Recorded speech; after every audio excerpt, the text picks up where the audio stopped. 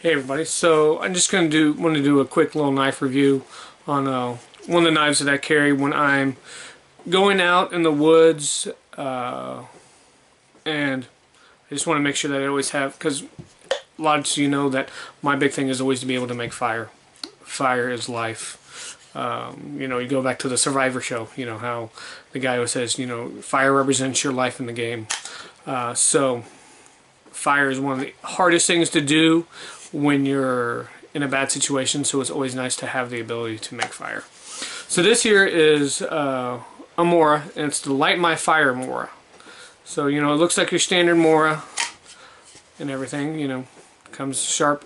The nice thing with this, it comes from the factory with a 90-degree spine and comes with a fire steel in the handle. And it's nice and secure in there. It's a real solid click to be able to get in and out. I'm going to try to get this on camera. Throws decent sparks.